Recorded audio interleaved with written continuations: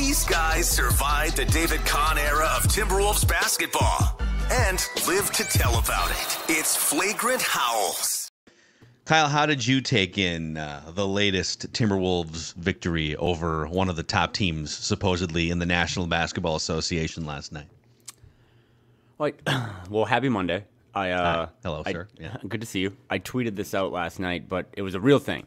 I know a lot of my tweets can be silly and foolish and mostly dumb, but it was sad.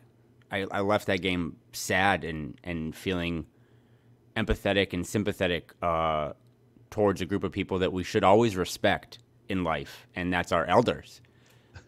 Because just like another boxing analogy, the Timberwolves, again, for 48 minutes, just leaned on the Golden State Warriors, and eventually just a couple punches in the third, early fourth, kind of put them on the ropes, and that led to Chris Paul torpedoing at Mike Conley's knees, Draymond Green, all while posting like 8 points and 6 rebounds, barking at Ant. What are you going to do about it? I don't know, just dagger you in the fourth quarter, I guess? Calm down a little bit. It was just, again, I texted my dad this morning. It reminded me of when that final age when I started to become like a teenager, where I started to just bully my dad in the driveway, and my dad had no other plan than to just kind of try to hard foul me or cheap shot me.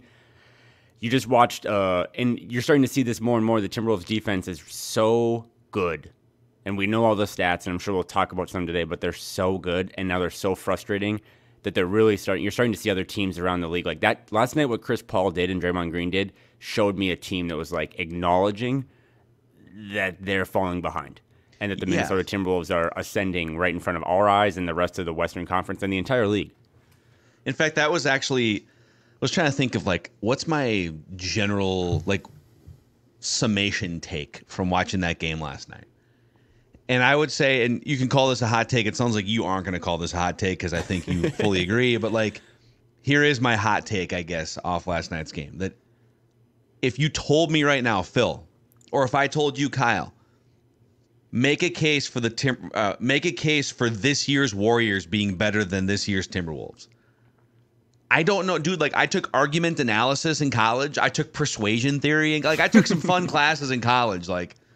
We once had a class where the final exam, or not the exam, but the final presentation was, I think it was argument analysis. It was the class at the University of Minnesota, and you had to pick a celebrity or a prominent figure in history, and you were that person, and then you sat up on stage with 5 other people. So Kyle, you could choose to be Michael Jackson. And producer Ross could choose to be Tim Brewster, former Gophers coach, or whoever, right? And I chose to be strategically Thomas Edison, who invented essentially the light bulb, right? Yeah. And so the stick with me here. So you had to sit up there and argue why you deserve to be the last person standing, why your contribution to the world is so important that you had to argue why you should be the one that's up there last, right? So I feel like I can argue pretty much anything if you tell me to. Mm-hmm. I don't know that I can make any sort of coherent argument that this year's version of the Warriors is better than this year's version of the Timberwolves. And it played itself out. And by the way, I think it's going to play itself out again tomorrow night in the in-season tournament. They're playing back-to-back in San Francisco. I mean, basketball, you're not guaranteed to win every game, but there is a definitive gap between these two teams from what my eye test tells me, Kyle. Yeah, and obviously, to give them a little dose of credit, Golden State was on the second night of a back-to-back last night. So they, tired legs or whatever. I would imagine, especially with Tuesday's game now being the in-season tournament, they are going to throw their best at Minnesota. But to your point, I'm not sure it matters. And this ties into, I want to answer your question about the Warriors versus the Wolves, but also Friday's game, because now we're doing this after 2 wins since we last spoke. They beat the Spurs on Friday. I missed that game live. I was doing a quick tangent, but if I was doing Special Olympics volunteering for soccer, if anyone's listening to this and has free time or wants to give back to the community, Special Olympics in Minnesota, Oregon, wherever you're at, really good organization. You should try to volunteer. But anyway, I stayed offline Friday night, and kind of like last night too. I just found myself, when I actually rewatched the game, Phil, not being that concerned. Just kind of being like that first quarter against the Spurs was pretty bad, actually, that first half. But old me would have started to panic and like halftime would have been like, who are we trading? Or like, is someone going to get fired? Or someone going to demand a trade? Hyperventilation Kyle would have been in play. There's a new maturity level around the fan base where you're just kind of like, okay, like first quarters are always a feel it out type of thing. Second quarter, halftime, the team makes adjustments. Ant said last night that Elston Turner, who's new to Chris Finch's staff, cussed him out at halftime and was like, we didn't want to get cussed out again. There's just this vibe around the team now. You're just, I don't know. That wasn't great, but they'll figure it out. And now circling back to the Warriors, I don't know if there's I watched them play the Nuggets last week, and it was pretty tough because they don't really have size to stop Jokic. I don't know if there's any team in the league right now that's a worse matchup for them because the Warriors they have old legs, they're small, and they got a couple offensive rebounds last night, but they have no answer for multiple guys on the Wolves. Like, if Karl steps out, they're in trouble. Rudy was so disrespectful to Draymond Green. He was giving him 8-9 feet and just daring him to shoot, and Draymond wouldn't do it. The way that the Wolves, one of the trends of this team right now is watch how they fight around screens. It's a dedication level that no other team in the league does right now. They battle around screens, and if you prevent the Warriors from getting into their flow, it's bad. And all of a sudden last night you looked up and it was a 16-point game, and I know it got weird at the end, but I'm with you, man. They're just a better roster from top to bottom. The Warriors have missed on multiple draft picks with Kuminga and Wiseman and Moody. It's just all credit to the Warriors for being probably the last dynasty of our lifetime, but this is just one team is eating steak and one team is eating saltine crackers. Yeah. Okay, I'm going to make a note here. I just have like a notebook because we go on side tangents all the time. We need to go on a side relationship tangent. Advice again? We could, yes. We need to go on a side tangent about the end of the game, but let's put that Yes, off to the side. I would like to do that too. Yes. Weird. Super weird for both teams, but then it was like, we'll get into it. But if we just made a checklist, everything you're saying about like roster versus roster, if we said, okay, tail of the tape, they put two boxers or two UFC fighters up on the screen, and they do this with NFL teams sometimes, right? Running game, defense, right? Okay, defense, check, Timberwolves. Even if the Warriors decide, which they do sometimes, we're going to lock it in. Like a couple years ago, they actually had one of the best defenses in the league when they won the championship. So they can lock it in sometimes. But, some of those players 2 years ago that were 33 are now 35. Or that were 30 are now 32. So defense, check, Wolves, right?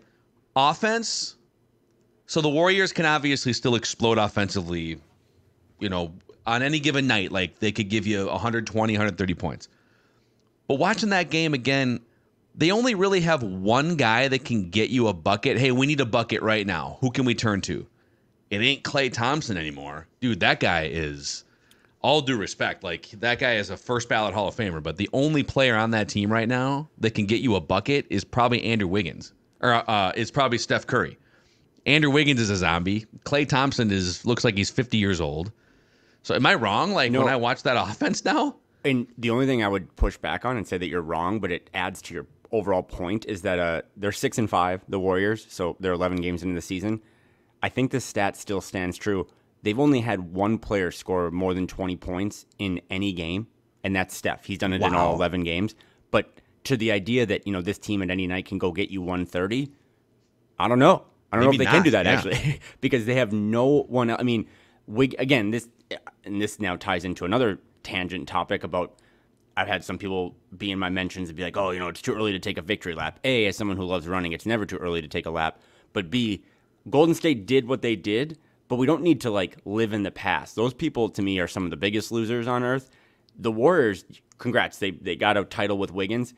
Go look Warriors Twitter. They are back to, what is this dude doing? He is just getting cardio in. He has no heart. He's not doing anything for us. It's not even good cardio. Yeah. He's just kind of jogging around. Well, reminds me, when you were talking about taking a class in college, I kept thinking, I tried to take jogging in college, but walking was a legitimate prerequisite. And I was like, I'm not taking a one-credit walking class. That's another tangent for the University of North Dakota. What was your favorite pointless college class?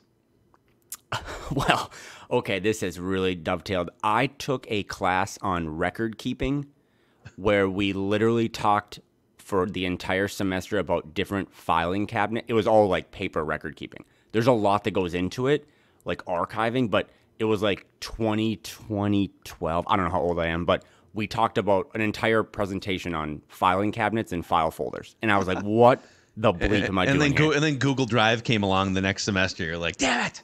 Yeah, All so these skills I just learned. I think record keeping. But no, I just to kind of close the Warriors loop. They've done what they've done. They will go down in history. They have multiple Hall of Famers on the team, but they just don't have. I mean, there's still teams in the league I think are going to give the Wolves serious issues, especially the bigger teams, the Celtics in a potential final series or whatever, like the Nuggets, all these teams. But yeah, the Nuggets for sure. The size. Pelicans if Zion ever plays in a game against the Timberwolves again. Yeah, but like that's why I'm excited. Obviously, they play the Warriors again tomorrow night in season tournament.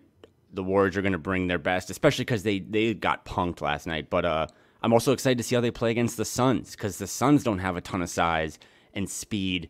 And the way the Wolves just, again, lock down on defense, it goes back to I'd rather have my favorite team be defensive-oriented than offensive-oriented because the defense starts to just really frustrate people. And that's what I was talking about last night with Draymond and Chris Paul. Just you can start to see that frustration level. And when you're frustrated, you're out of your own head. We've seen that many times with certain Timberwolves players.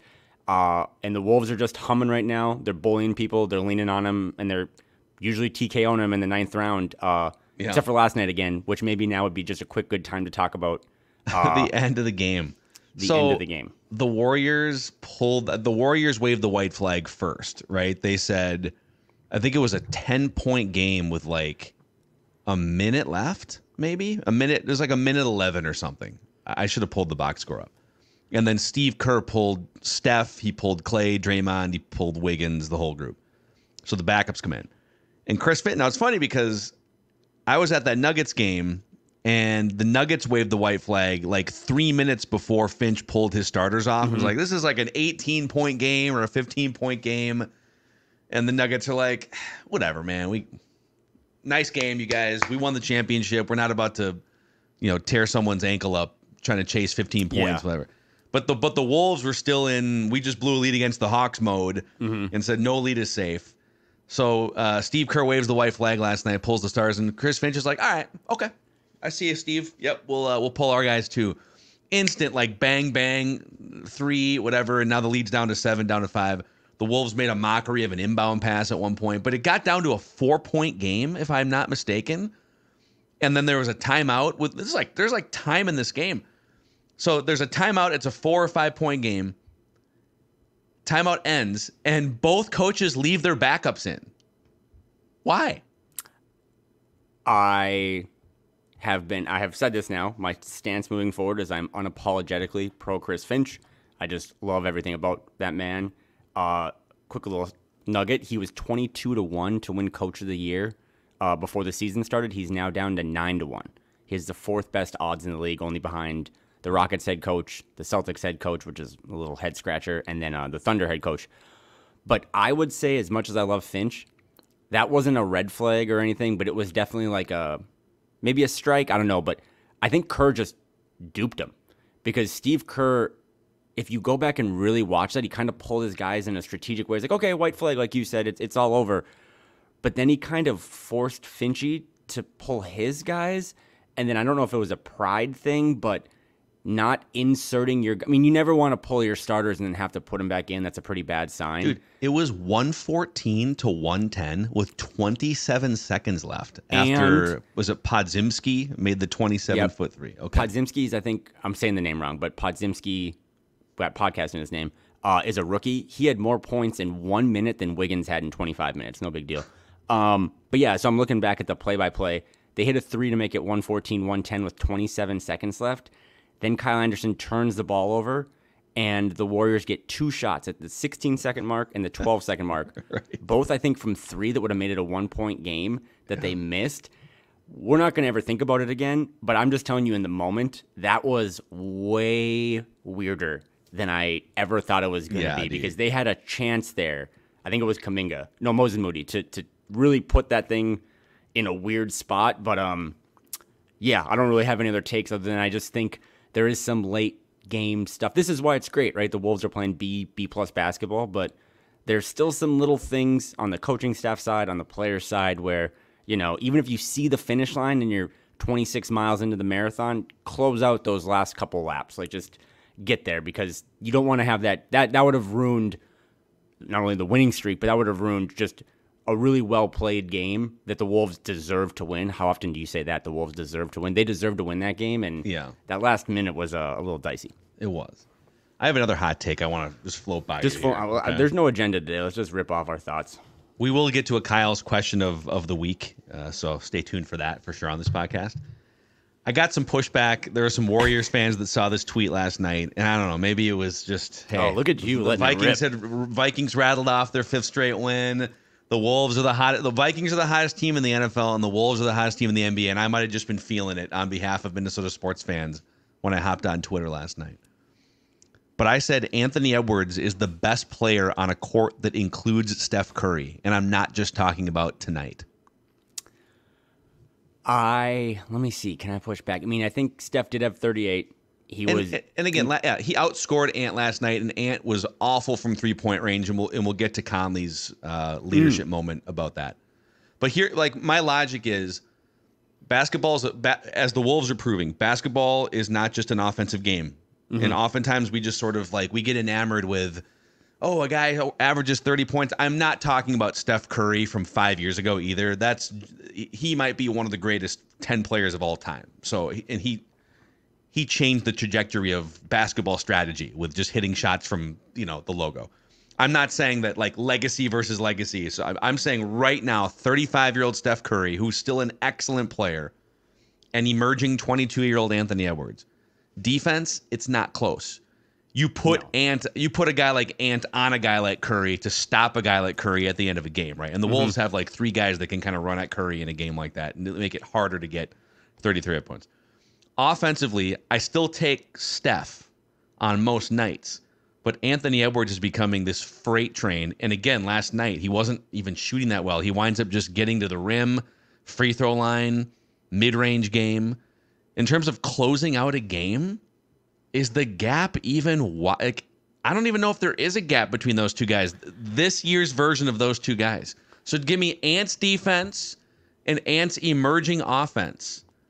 I don't think it's that hot of a take. I don't think it is either, and it builds on something I was thinking last night. Just, it's late. Although it was a little earlier on the West Coast, that 5:30 tip, so that was nice. But just having a glass of wine, winding down. And I remember thinking, during the moment, during the games playing out, I knew Ant had that awesome baseline dunk on Saric, and he had that super cool moment where he's just barking back at Draymond in the most professional way ever. That video is a must-watch. Go find it somewhere where he's he's politely being like, don't foul me like that. He wasn't really even talking smack to Draymond. Well, he just cashes 2 free throws in a huge moment, yeah. But I thought in the moment, I was like, I don't know. This hasn't been a great Anthony Edwards game. Team played pretty well or whatever, but I don't know.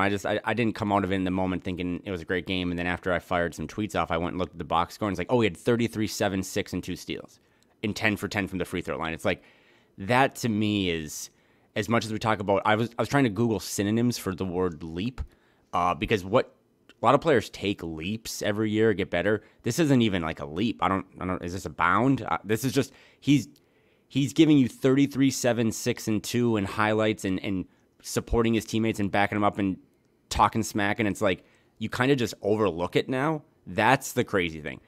2 years ago, this would have been the brightest moment of our lives, seeing him post that type of stat line. Now it's just kind of that was a B+ game for Ant. Let's see if he can give you 40 against the Suns. So I don't think the gap is nearly as wide as maybe. Again, this isn't a resume thing. This isn't what player has the better career. It's Steph Curry by leaps and bounds, but on a given night, if you're I need to go win a game tomorrow night, you're probably going to maybe take Steph still because of just his gravity and the way he shoots the ball, but it might not be as far-fetched to say that you could make an argument that you would take Ant because you want his two-way play and just his ability to defend. Because Steph, they really attacked Steph last night in the pick and roll, and as good as he was offensively, he was really hurting. They don't have anyone to defend when Draymond's not out there right now. Yeah. By the way, I went to thesaurus.com here just to see words that could be replacing the word leap here. I'm on the noun tab, right? Okay. Because we're saying take a leap would be a noun, right? We could also go to the verb tab, but just here are some noun replacements. A surge, the Anthony Edwards surge. One of my underrated soda, by the way, growing up. If any of you listening out there drink Surge, I think it was just literally cocaine and chemicals in a can, but great that 90s culture. That was like the soda, first for sure. espresso I ever had was Surge. Caper escalation, the Anthony Edwards escalation. There's some alliteration there. We'll work on Rise, skip, spring, vault. He's vaulting. He's vaulting. He's vaulting. Yeah, there we go. I need that. Dave Benz to give me some ant facts. He probably could have highlighted this better than I could. No, it's just I even woke up today and I was texting like I don't. The biggest takeaway from all this is just I don't know what to do with my hands because this isn't used to celebrate. I mean, honestly, man, when I got into this 7 years ago and I was a blog boy, I remember for a while just having like a pit in my stomach on game days, like, oh God, how bad could this go tonight? And like I almost dreaded watching the game.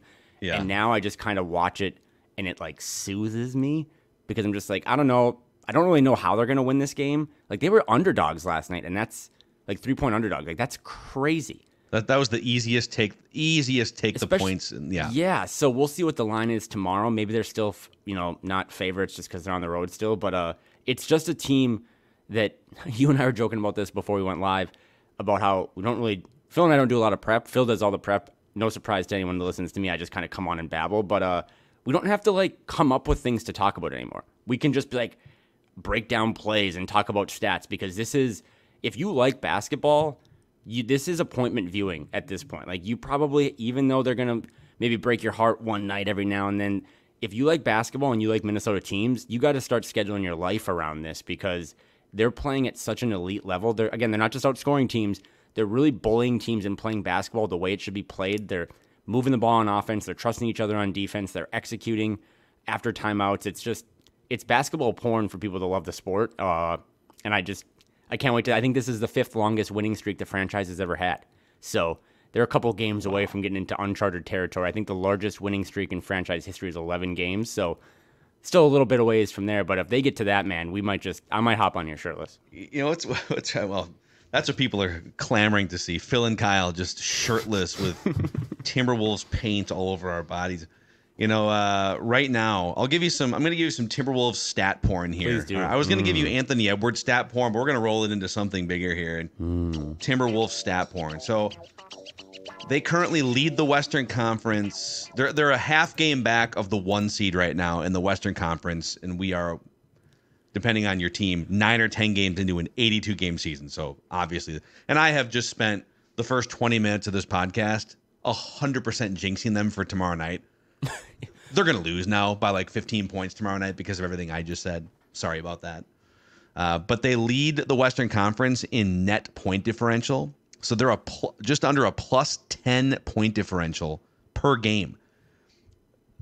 There's only one team within like 5 miles of them defensively in terms of average points per game allowed. So the Wolves are giving up 103 points per game, and they have the number 1 defensive rating in the NBA.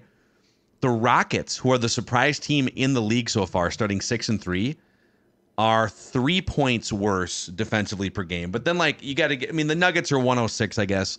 But, the Mavericks are a half game up on the Wolves in the Western Conference. The Mavericks are giving up 14 more points per game. Now, they score 12 more points per game, too. But it's just fascinating to see how the Wolves are doing it compared to some of the other teams. On the Anthony Edwards front, here's some Anthony Edwards stat porn. He's now a top 10 scorer in the NBA, 28 points per game. He is solidly in the top 10 of all scorers. Win shares, he's 12th right now, actually tied with Conley and Gobert, who are also having great starts to the season. He's 12th in win shares. Player efficiency rating, he's in the top 20, and he's ahead of Kyrie, Damian Lillard, Paul George, Jimmy Butler, Trae Young, and other household name superstars that you're used to seeing in the top 20 for player efficiency rating. So, dude, it's like the most fun first month of a Wolves season. I was going to say since 03-04, but that first month wasn't even fun because they were losing. They were like 9-9 in their first 18 games, and then they got it rolling in like January. This might be the most fun start to a Wolves season in my life. There's your third hot take of the show. This is the most fun start to a Wolves season in my life, watching this franchise. I don't know how this happened, but I just woke up Saturday morning and I caught one of the episodes of The Last Dance. It was, I think my wife wanted to watch a part or something. But anyway, so I'm watching like episode 5 or whatever. And I should have texted you in the moment. All I could think about during that, because I don't know if you saw late last week, there was some viral tweet about an anonymous Western Conference scout describing yes. how Anthony Edwards is literally the next Michael Jordan. And God, I was that's watching a The Last scintillating Dance. take. And again, people are hearing this now. I'm going to bring us all down a little. Like, there is probably as close to a 0% chance as humanly possible that Ant will ever do what Michael Jordan did. Again, let's just like Michael Jordan. But the fact that we're even talking about it, and you're starting to see these cool like TikTok edits of the same baseline moves they make for a dunk, or these flying through the air, or just the way that like they take people talking smack to them and just politely, calmly answer those questions and those comments by just their play. Just the fact that we're making sentences with our mouths that have Michael Jordan and Anthony Edwards in the same sentence backs up what you just said. That like this is the most fun I've ever had doing this. So it was an anonymous scout, right? It was like somebody. I mean, I'm a talking to financial scout. analyst, but if people think I'm also scouting, then yeah, they can call me whatever they want. But they said that it was they described him as the next Michael Jordan. So, but why would, even if you know that you're speaking to a reporter under the condition of anonymity, you don't have to say that, right? Like that's my why thing. Yeah. You could have said he's a mini version, you know, or he's Dwayne Wade would have been, whoa, that's crazy, right? He's I think the two untouchable names to compare any player to directly are LeBron James and Michael Jordan, right? I think you could make a Magic comparison and people would be like, whoa, that's lofty, but yeah, I mean, I guess, but to say, I mean, people have made the appearance comparison because he kind of looks like Michael Jordan, right? They're like the same size. I think Michael was a little bit leaner and more wiry early in his career. Ant has like a bigger frame, but their face, if Ant shaved his head, he would look a lot like Michael Jordan from early in his career. But I think what gets me is that an NBA scout could have said anything to that reporter. Yep. And it's not like the NBA scout was saying, I need to come up with a hot take for a podcast. Like, it's anonymous. You can say whatever you want. Like, you can just say what you think. And that person thinks that Anthony Edwards is going to be a generational championship winning player. And I don't know what to make of that. It's really interesting that someone inside the game would say that, right? Yep. Yeah. It's a bridge too far, but this isn't like Bill Russell or some of the older generations of just super Hall of Fame players like were before my time. I got into basketball because I was watching Channel 7 in North Dakota, WGN, of like Chicago Bulls games. So I'm very familiar with Michael Jordan's game. And again, Michael Jordan is the best player to ever play basketball. And at this current moment, Anthony Edwards isn't even the best Timberwolf player to play basketball. But again, the fact that people that aren't us, Flagrant Howl's co-hosts, making those types of takes are just insane to me. And I want to say quick, because our agenda today is just tweets and DMs that I had last night. But my guy, I think it's Wilder Adams on Twitter, sent me this kind of comp, and I think you'll appreciate it because you're a historian. But this iteration of the Wolves right now is kind of like if that Pistons team a few years back would have drafted Dwayne Wade, because they had this all-world rim protector in Ben Wallace. They had this kind of stretch four before his time in Rasheed Wallace, Karl-Anthony Towns. They had a stable point guard. Floor general point guard who could knock down threes. This lengthy, gangly power or small forward in Tayshaun Prince that was kind of their stopper on the defensive end as Jaden.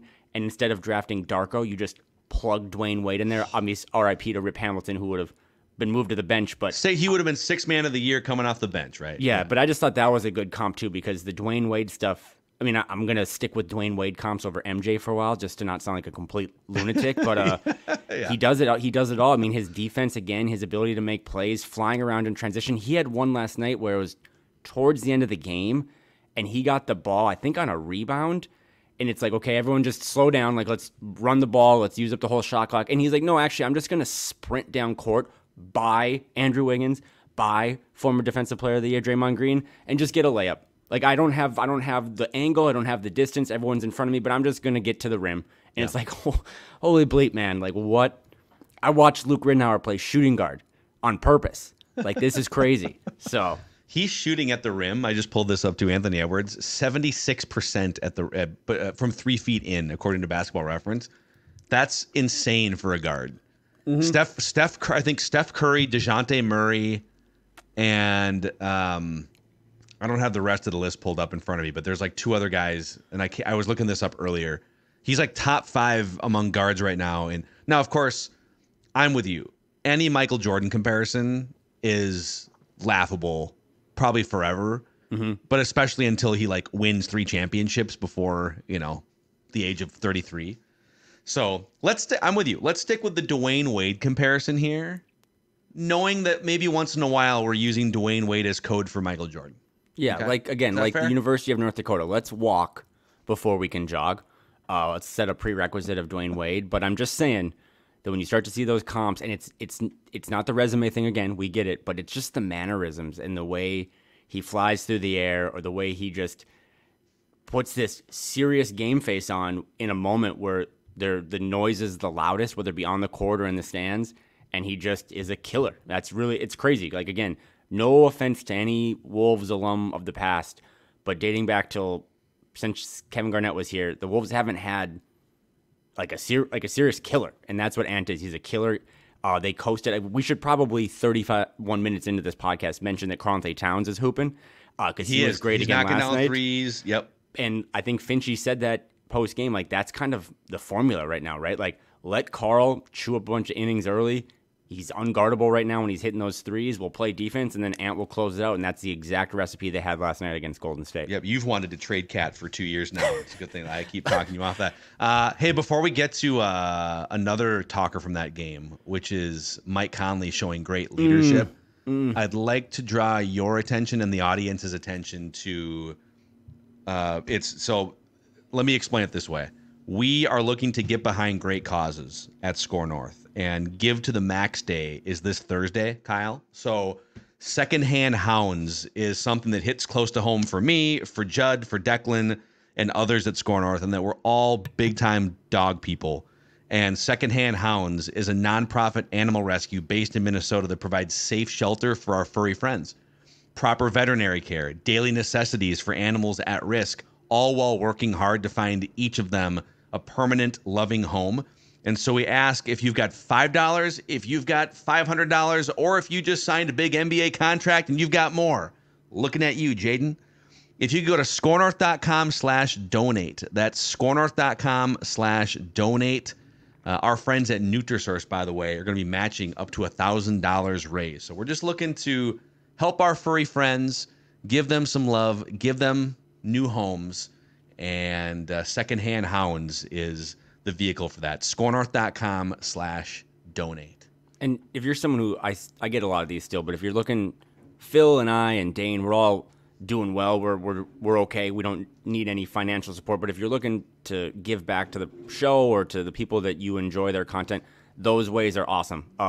Dogs are the greatest animal on earth, and adopting pets and putting them in good homes is the utmost importance in my life as well. So that's awesome. I'm glad to be a part of that. I'm gonna donate as soon as we shut this thing down now. So thanks for their partnership, and yeah, please support great organizations like that. Amen, my friend. Amen. So last night we have a cavalcade of Wolves beat writers out on the West Coast right now. Yeah. Our guy Dane Moore is out there, and Chris Hine from the Star Tribune has this quote here from Anthony Edwards in the postgame. So it was a really bad shooting night, and he made it better at the end by just getting to the rim and getting inside. He turned like a 30% shooting night into a 40% shooting night, so it looked better at the end, and it helped close the game. But he kept jacking up threes. It was like he really wanted that dagger three about halfway through the fourth quarter, and it just wasn't falling. He missed like 3 or 4. At one point, he was 1 for 9. I don't know what he finished. But he said, Mike Conley tells me, no more threes, man. Just get inside the 3-point line. It ain't falling for you tonight. He pretty much just told me to get to the free throw line. My mid-range started falling late, and that helped a lot. What do you make of Mike Conley pulling Anthony Edwards aside? This is Anthony Edwards' team, but Mike Conley is the grizzled floor general, and I think the wise old sage sort of leader of the room. And he pulls Anthony Edwards aside and says, dude, stop. Stop pulling up from 26 feet. It's not working for you tonight. And Ant said, cool, gotcha, man. And he knocks down a bunch of key free throws. I mean, I think it says more about you and I than it does about Mike, right? Because we had given Mike the #1 slot in the leadership power rankings. But it just backs up that. I mean, all jokes aside, and this is a fun podcast, but I love managerial stuff. I love leadership stuff. I can't get enough of books and just philosophies and all that stuff. Yeah. And I've covered so many bad teams, and anyone listening to this has followed essentially a bad basketball team for as long as they've been alive. That stuff is just as important as any of the transactions, the stuff you love, salary cap, second apron, any of that jazz. It's just, I always say, we watch these guys play basketball for 2 or 3 hours every other night. They're hanging out all the time. Like, it's not even like your work colleagues. These are like your family members. You're on the bus, you're on the plane, you're going to shoot-arounds and stuff, and there's just so much interaction we never see. And that was one of them last night. Mike Conley, we didn't see that. We didn't pick that up on the mics. But he is just everything this team needs.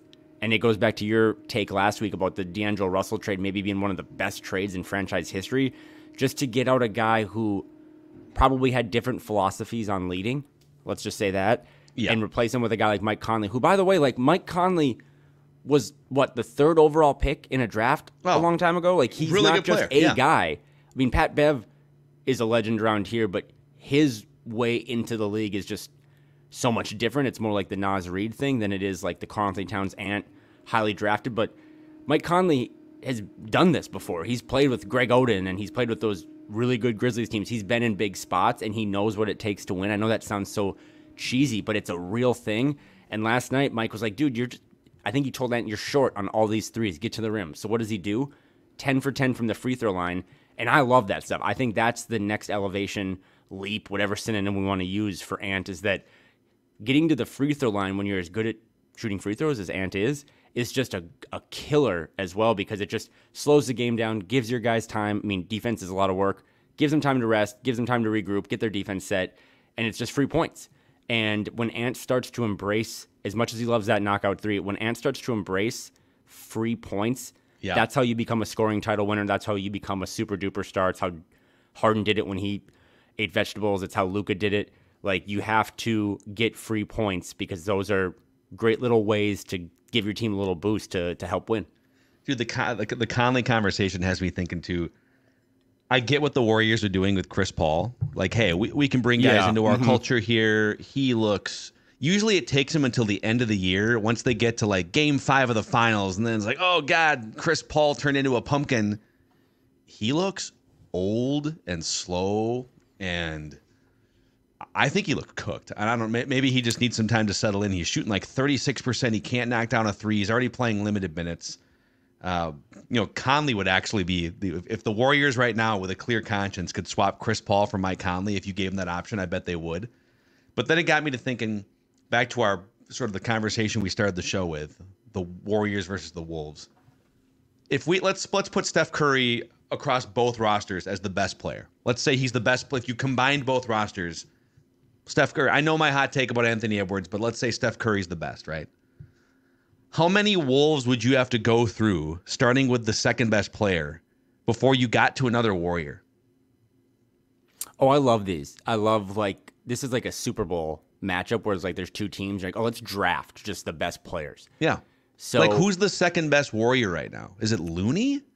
Is it Draymond? Is this in the context of what I said earlier about how, like, if you had to win one game, or like just or the rest? Because that's different than if I said, like, who are you gonna? Let's draft these guys for the rest of the season. For the rest of the season. Okay, cool.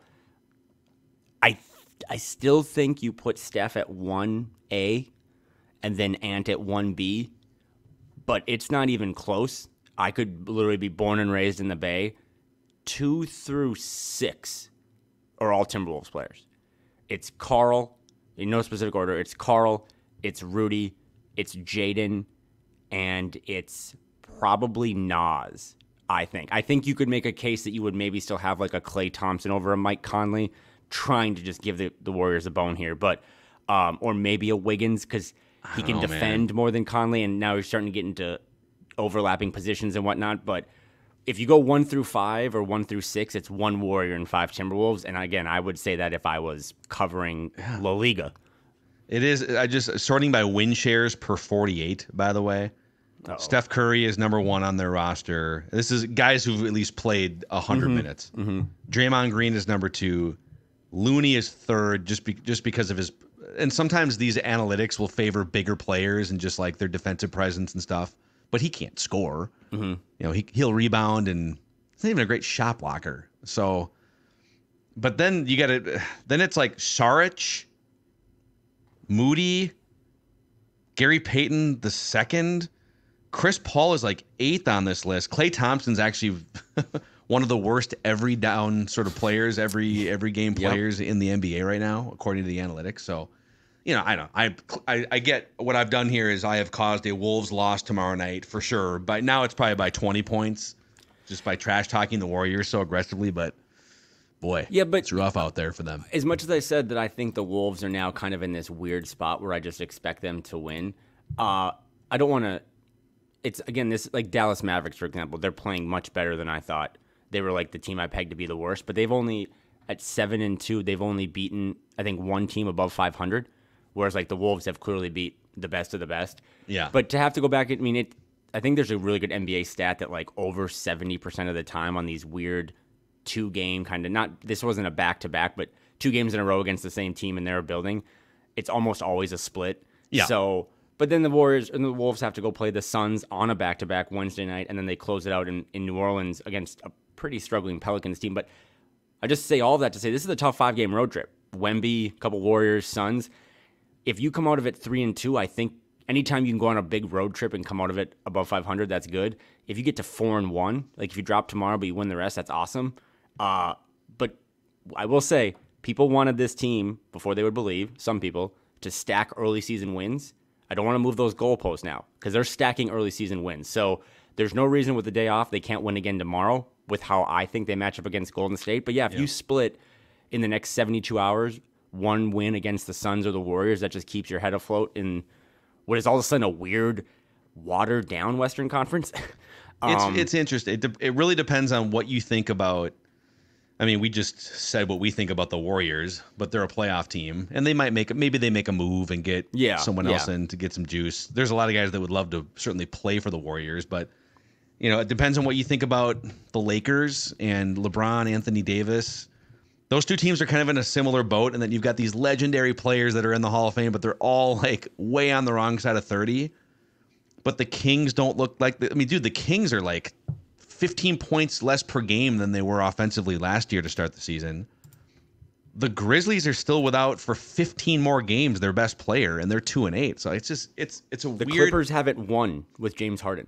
Like I think they're on a 5-game losing streak, and that's another team that just physically isn't as fast. Again, we are getting to a point, and of all the dumb things I've said, and boy have I said a lot. I was on this about a year ago that if you looked at the Western Conference.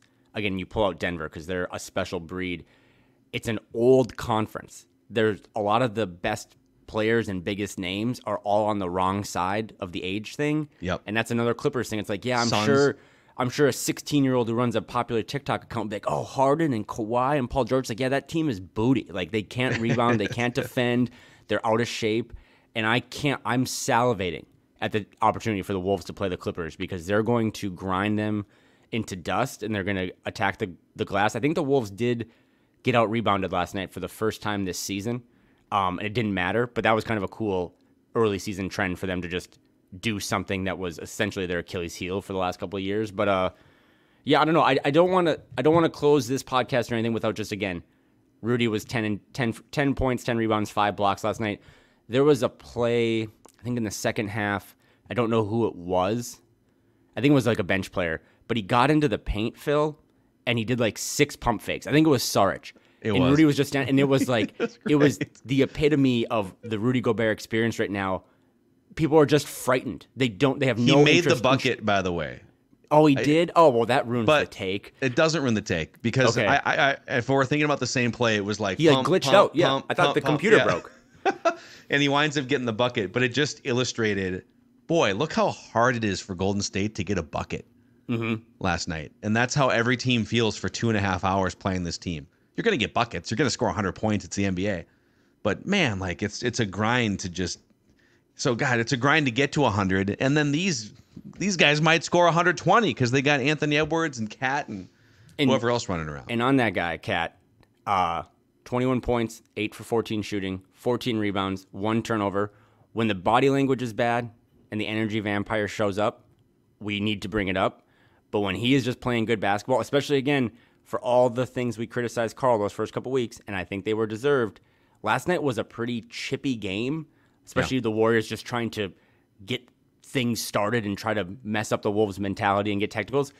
Maybe the most mature player on the court was Karl-Anthony Towns. He just played basketball. There's a photo running around the internet. It's like the 23-24 rim protectors so far, and it's like rim defensive field goal percentage and defensive field goal percentage versus expected. Karl hasn't had the most attempts at the rim, but he is, I'll just show you this little thing on my phone. He is number one down there in the bottom left-hand corner of your screen. He is the number one guy right now protecting the rim, not on volume, but on expected field goal percentage. He had a moment last night where he went completely straight up and I think just like stole the ball from Klay Thompson and forced a jump ball. His defense has been even better than his offense. So despite Brian Windhorst saying last week that the Wolves couldn't get even a first-round pick or any pick for him, that's fine. We'll just have a really exciting twin tower duo and just continue to grind teams into dust while other teams say that they would rather have Julius Randle. Yeah, if he can stay dialed in, don't go crazy committing dumb fouls. Just don't play let basketball. just put your head down, play basketball, knock down three, stay focused. Then he's a huge reason why this team goes from being pretty good to being maybe one of the two best teams in the West. Hey, we got a few minutes left here on this episode of Flagrant Howls. And by the way, if you haven't already, if you've made it this far, maybe you like us. You really like us. If you could give us a 5-star rating and a positive review on Apple Podcasts, you can help us spread the word about this Timberwolves lifestyle podcast. Same for Spotify. And click the like button and the subscribe button on the SKOR North YouTube channel as well. What is Kyle's question of the week this week? Oh, I got a good one. It's more of a rant, but I will say I haven't caught up on all your SKOR North Vikings content today. Again, shout out to the awesome Vikings, but I do want to say... It's pretty much just Ode to Joy blasting and Judd waving a flag for Terrence. I just want to say, as we do a cross-sport or kind of cross-pollination here, the Timberwolves had that debacle against the Atlanta Hawks on October 30th. On Halloween, the next day, the Vikings traded for Josh Dobbs, and neither the Vikings or Timberwolves have lost since Josh Dobbs was acquired. So, dude, just putting out facts. But if you want to know what my question of the week is, I have it written down, and it just says, this is all I have in my phone, paper straws, ... why? Like I get the point, because we're trying to reduce plastics, right? And I recycle, I volunteer, I don't smoke cigarettes. I just want that. I want to give the world to the next generation in better hands than I found it. But I think there's got to be other ways. Like if you want me to walk a couple more times to the gym rather than drive, why are we doing paper straws? They are ineffective. Yeah. So, okay. So we are well, there's two ways to look at this. The one, there's like, if you go to an establishment, you don't have a choice. You get the straw that they give you, right? And sometimes, well, Starbucks does this where you'll get something and, 10 minutes in, it's like the hole on the straw has closed because the paper has just like melted into itself. And now it's like, I guess I just take the straw. Like if you wanted me to eat soup with a spoon made out of ice. It's like, yeah, it's just not going to work after a while. This is stupid. Like it's a paper straw and there's a wet substance coming through it. And then there's like my wet lips and tongue and teeth. That's right. Yeah, that's right. That's right, Flagrant House audience. Close up on my mouth. Well, it logistically doesn't make sense. So we do use straws in our household. We are a straw household. We like to. Thank you for admitting that. Okay. And so we moved off plastic straws. And we did paper straws for a while because it was like, let's try paper straws like 5 years ago. They just get all wet and they, same problem. So we actually found some like stainless steel straws that you can just put in your. Okay. But the problem is, dude, like if you go in aggressively, like I'm gonna take a sip and like you could F your teeth up with those things. There's been a couple times where I've like gone too aggressive for the stainless steel, dishwasher friendly straw. And I feel like I need to go to the dentist a couple hours later. So I don't know what the solution is. Maybe we just have to use plastic for certain things. I also need someone to show me an actual study that the paper straws are that much better for the ecosystem. But I just wanted to bring it up. I love planet Earth. I want to do as much as I can. But also, too, I'm glad you brought that up because I did have someone clap back at me politely in the last, I would say, 14 days where I made a small gesture of frustration about, can I get a plastic straw? And I was told, well, why don't you just bring your own metal straw? And this was seconds after they had flipped the iPad on me and said, it's just going to ask you a couple questions. And it's like, okay, so A, do I work here? And B, why do I need to bring my entire kitchen utensil set? Like, I'll tell you what, man, if you ever catch me bringing my own straw somewhere, that's probably not a good indication for my own mental health. So, yeah, and see, Ross just chimed in. He said, this is the topic I care a lot about. Studies have actually shown that paper straws don't matter that much.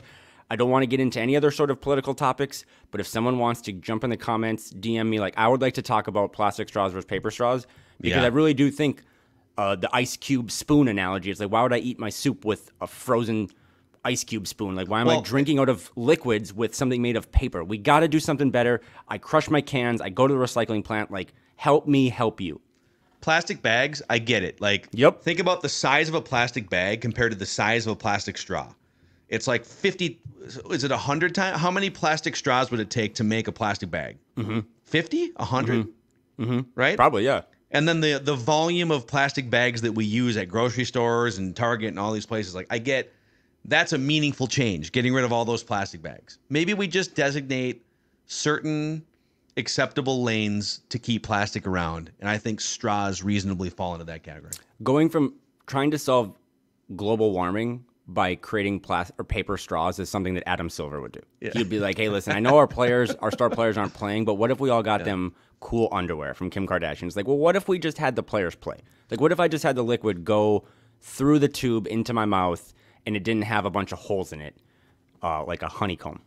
Okay, that was it. That was my question. Thanks, everyone, for listening. Good. Powerful stuff. Yeah, let us know in the YouTube comment section, how do you feel about paper straws? And also the Michael Jordan, Anthony Edwards comparison, too. Hit us up about that one. So thanks for hanging out with us here. Flagrant House. He's Kyle. I'm Phil. And we'll be back probably Thursday, I would guess. We're trying to time this up. We're mostly Tuesdays, Thursdays, but obviously if the Wolves play big games, we may change the schedule this week. So sometime later this week, we'll hit you with another episode, maybe even a bonus one of Flagrant House, your favorite Timberwolves lifestyle podcast.